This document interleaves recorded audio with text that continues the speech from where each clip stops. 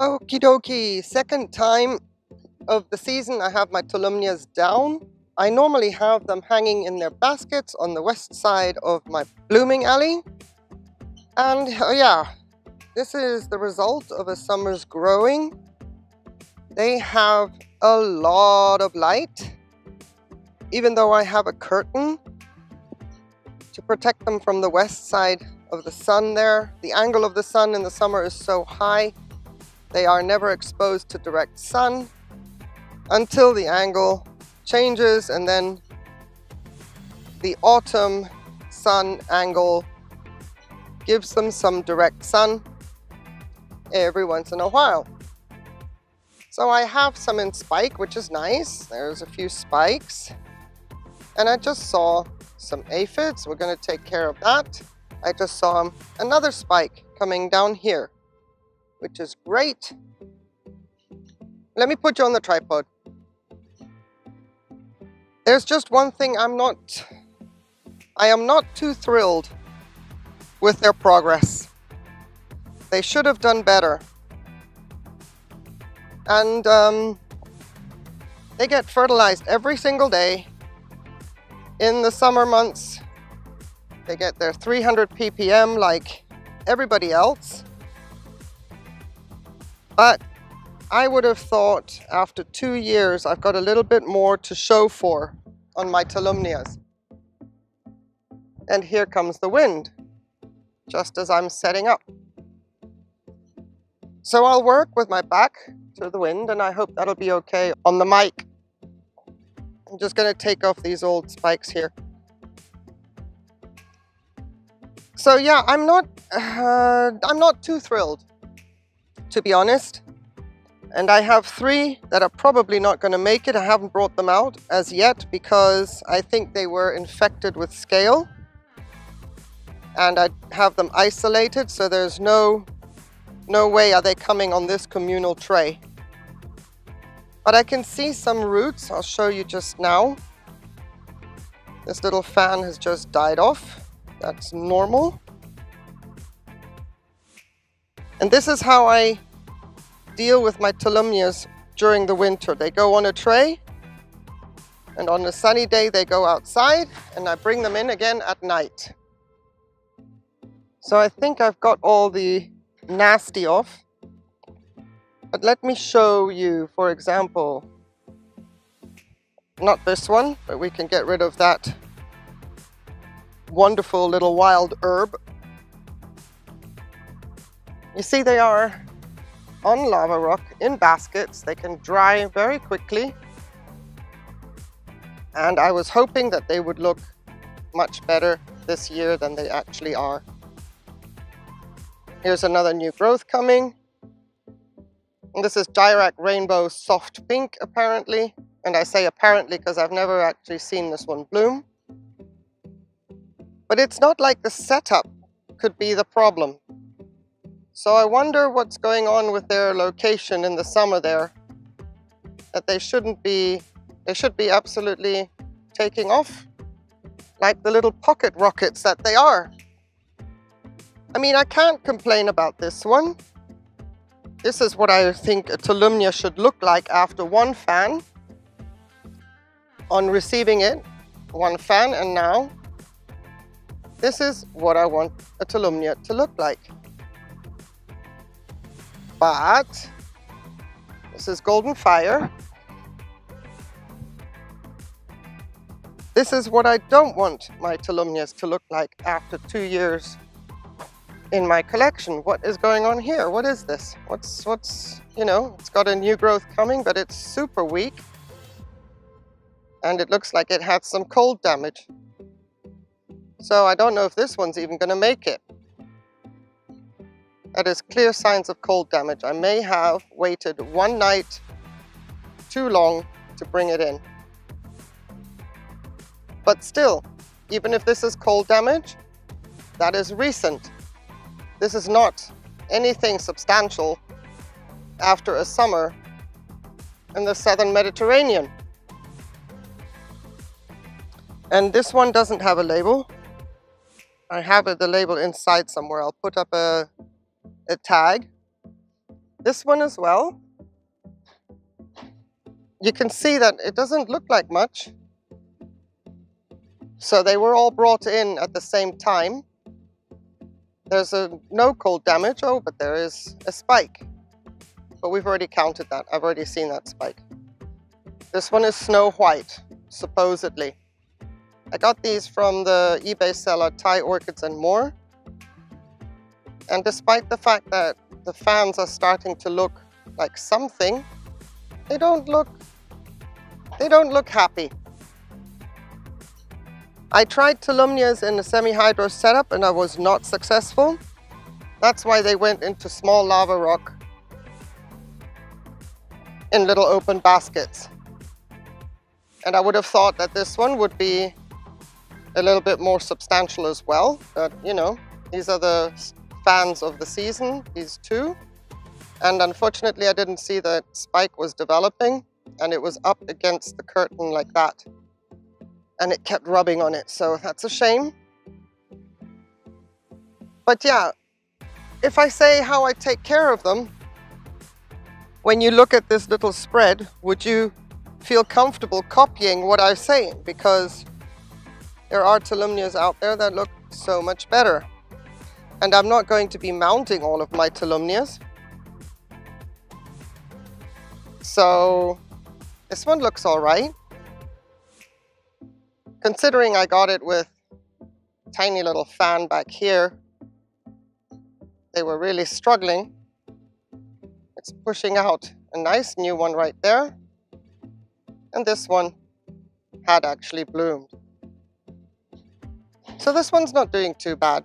But my care is small lava rock in baskets. They can dry off relatively quickly in the summer. Now in the winter, they had a massive drenching a couple of days ago, and I haven't watered them since. And how do I take care of aphids? I just very carefully go along the bud and the stems, squish them and pick them off. In reverse order. First I pick them off, and then I squish them, because now that they're indoors, I don't want these aphids to start spreading amongst my collection. So their summer temperatures can go all the way up to as high as the summer will go, which can be 40 degrees. And I bring them in before the night temperatures drop to 15 degrees Celsius. And I think I left it one night too long, because we did have a colder night in between and they were still outside and I thought it would be fine. But clearly one of them did not take too kindly to that. But other than that, 300 ppm every day during the summer months, and now they have not been watered for 2 days. I don't need any kind of funky rot setting in, so I will water them on the next sunny day. I will bring them out when there's a breeze and I'll water them. They've all had fungicide treatment before they came in because of that massive downpour. I sprayed them with fungicide on the downpour day, just to make sure, because they don't need like a lot of treatment fungicide wise. It's just a preventative measure. But I'm going to get the other three and we'll have a look, because I think this one will be joining them soon, even though there are no pests on there. So I'm going to take these inside and I'll be right back. Right, here are the segregated ones. I'm just going to give the base a little bit of a watering. This one is from 𝒔𝒆𝒊𝒕𝒕. Came down heavily with scale, literally, in my opinion, out of nowhere. And it was doing really well during the summer. Really well. I was impressed. I thought, well, we've got one going, like a little pocket rocket, the way they should be. But then suddenly all these yellow leaves started to come, and you can see that fuzziness back there. Yeah, that's what I've been fighting over the past month. I'm just going to spray that with alcohol. Yeah, and then suddenly this little guy started to look not so green anymore. I had 3 new fans growing this season, 1, 2, 3.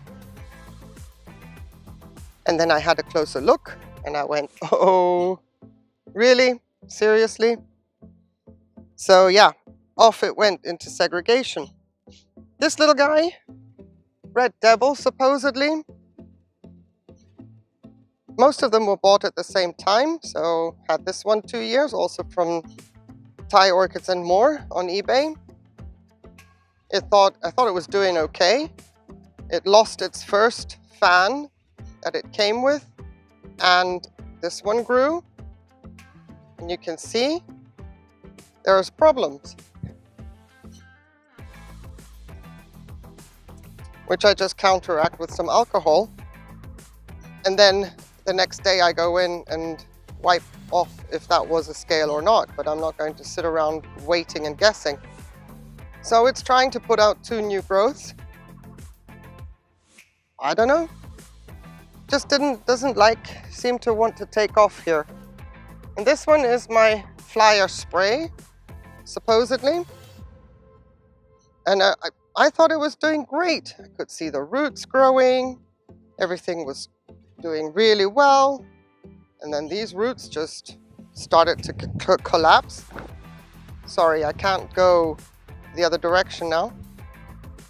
They started to collapse. And the fan that grew this year started to do this weirdness. It's trying with another little fan, but it's not opening up, it's not fleshy. So I think that the roots have completely failed in there. I'm getting some new roots.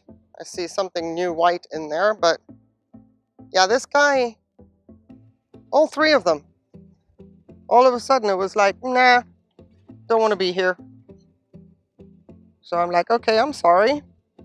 So I brought them inside relatively soon, just to keep them a little bit more protected from the elements of the outdoors. And I'm just hoping that maybe one of them would like to show me that it wants to stay. Or if it's gonna go, please, you know, don't take your time. Don't take your time, it's okay. And the other ones, we'll have to wait and see. But these 3 are segregated together with my Cattleya rex from 𝒍𝒊𝒕𝒕𝒍𝒆, and there's a Dirac Kiss. So 5 of them are segregated.